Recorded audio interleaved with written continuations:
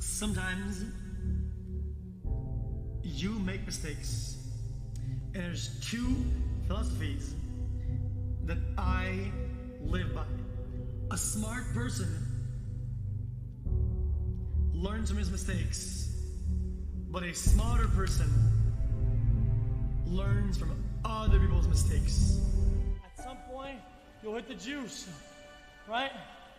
Even if you show up and you don't get it 100 times in a row, maybe at some point you'll get it, right?